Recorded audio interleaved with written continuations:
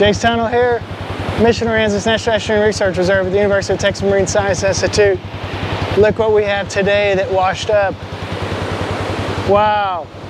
What do you think was on this? Well, probably for sure a person. Let's see what we got here. Somebody's t-shirt wrapped on here. Smooth, elegant.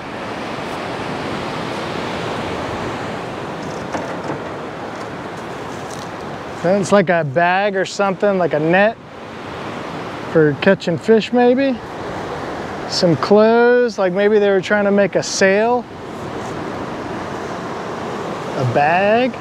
Ooh, there's actually something in there.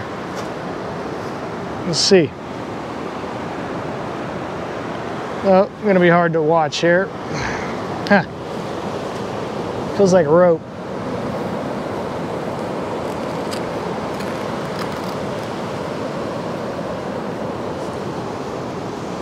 Could it be a bag of money? Nah, it looks like clothes. Some type of clothes in there. Wow. Okay. And then, looks like they got a tree stump here for a mast. Although it looks like it had broken off. Huh. I bet you that was a rough ride, no matter where they came from. Wow. Well, you know, this is different. Last week we had an episode that had a raft that was made for being in the ocean that had all this safety equipment on it. Now this is like pretty basic and definitely like homemade. So what was in here? I have no idea who was on it.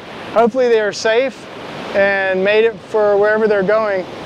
I think it's interesting they have like little loops here for maybe fishing rods or beer holder.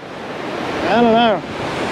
But okay, well, that goes to show you, you just never know what you're gonna find washing up on the beach.